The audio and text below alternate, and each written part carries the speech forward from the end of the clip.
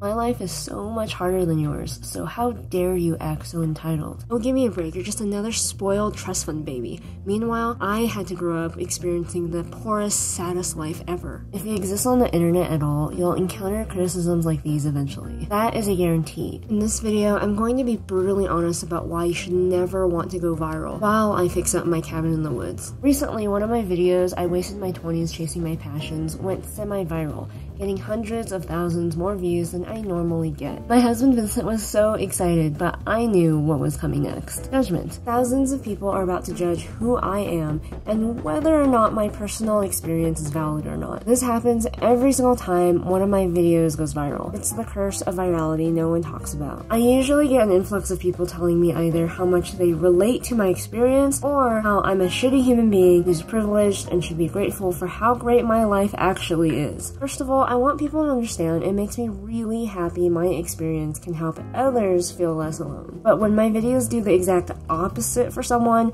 I get pretty upset and confused. I accidentally triggered some kind of jealousy or resentment. These are the people who react irrationally to pretty much anything on the internet with, "My life is harder than yours." First of all, the end of that train of thought is a bottomless pit of misery.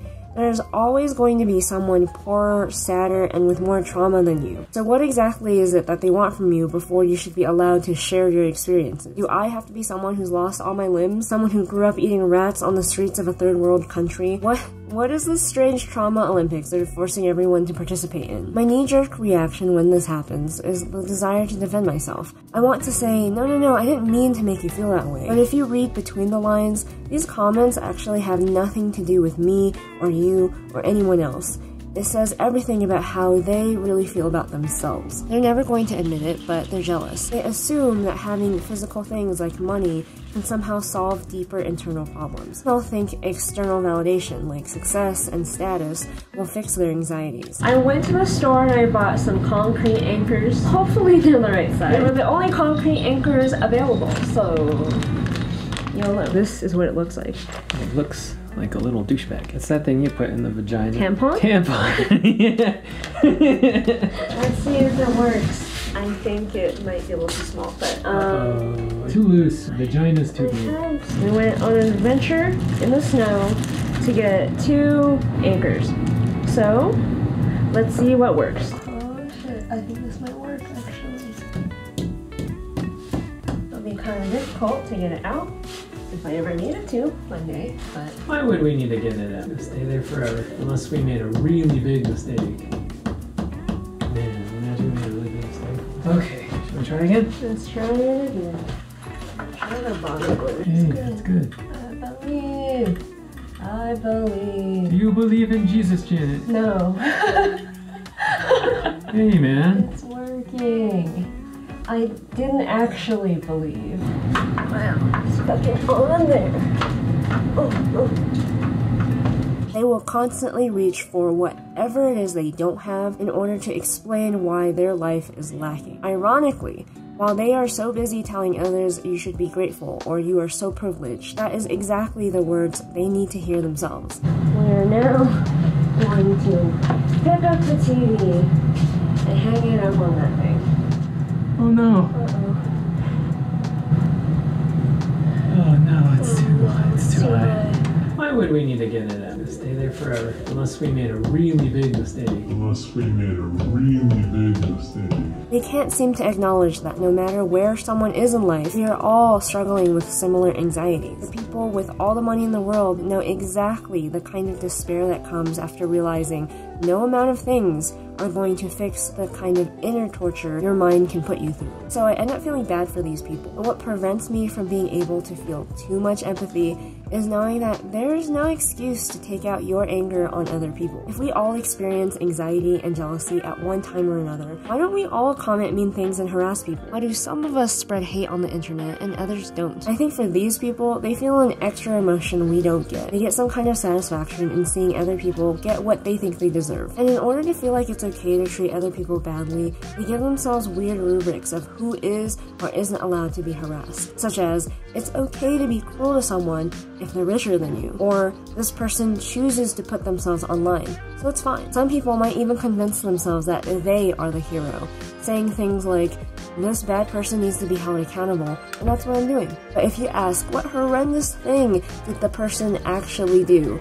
They usually can't produce an answer. Not a genuine answer, because the real bad thing the bad person supposedly did is have opinions that hurt their feelings. Some of the people who do this might even be genuinely bad people themselves, doing criminal things to you using the internet because they can. To me, these are excuses. Cruelty is cruelty, no matter how you spin it. Plenty of people are capable of disliking someone without being hateful. So now that our TV is up, what I think I'm gonna do for the next few weeks is try to make over the hallway. The cats won't like that because I'm going to cover up their favorite hole. This is our cat's favorite hole.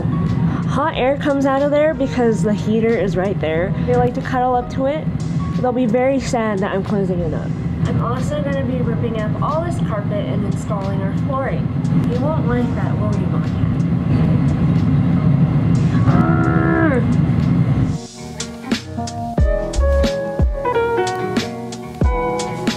This is also where we've stored a lot of our junk. A lot of stuff we don't need, actually, so it's time to clear it out before ripping out all the carpet. Vincent has stored a bunch of sound foam back here with the intention of using it eventually, so I'm going to use it now. So what are we supposed to do about it? Do we change the way people interact with each other on the internet? Are we supposed to fix these people? Make it impossible for people to hurt each other online somehow by banning them off the internet? Or do we just block them, ignoring the issue? For me, I believe jealousy and envy is a fact of life. Bad people are a fact of life. There will always be people who will be cruel to you to make themselves feel better. We can try to empathize and understand them, but ultimately, we can't force these people to change. I am an INTJ personality type, and that doesn't mean anything to you.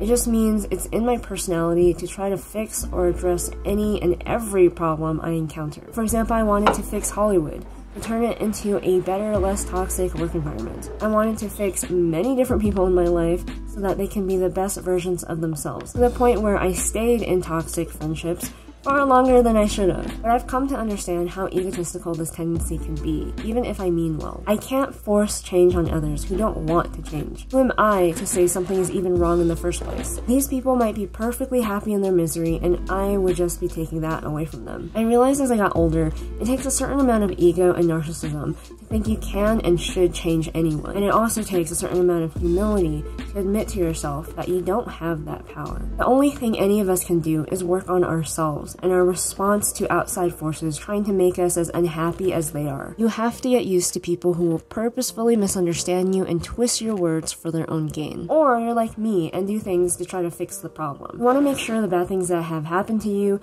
don't happen to anyone else. You want to protect people by going to the source of the problem and fixing it. By trying to fix things or change yourself, you end up being perceived as someone trying to change human nature itself. It doesn't persuade and convinces no one of anything. People will still think what they want about you, and bad people will always continue to exist. Like a parent, you have to let people think what they will and trust that they will know how to protect themselves. It's unfair to take away other people's ability to make decisions for themselves, and they might even resent you for it if you tried. I've also discovered a much more effective way of trying to fix the world. The one thing I know I can offer to society is to be the best artist I can be. And especially as an artist, what I do best is showing, not telling. It's usually the only way to get others to empathize with your perspective, whereas telling someone how to think is the fastest way to alienate them. My job is to shine a light on things I feel are important, and to make people feel the emotions as if they're experiencing it for themselves. If I've done a good job, people make up their own minds about what they feel about a subject. It's not my place to take that agency away from you, even if you end up disagreeing with me. I'm not gonna lie, it's still hard. It's really frustrating to be misunderstood or know that people will continue to fall into the same traps as much as you try to prevent it. But I think that is the price you pay to be unapologetically yourself. That's the price in putting yourself out there into the world and saying, I deserve to exist. It's definitely easier to hide who you really are and compromise with the world, but I think those who choose to do that sacrifice a lot more than they realize. So, a lot of progress has been made. The carpet is torn out. It smells less like dirty carpet and dog smell. The hole is fixed for the most part. I need to add a few more layers of joint compound before it's seamless. Unfortunately, the light bulbs burnt out And for whatever reason, the switches don't work anymore once I've replaced the light bulb. So in the next video, I'm going to skim coat these walls so that they're not textured. They'll be nice and smooth and ready for paint. I don't really know what to paint in this hallway. If you have any suggestions, let me know.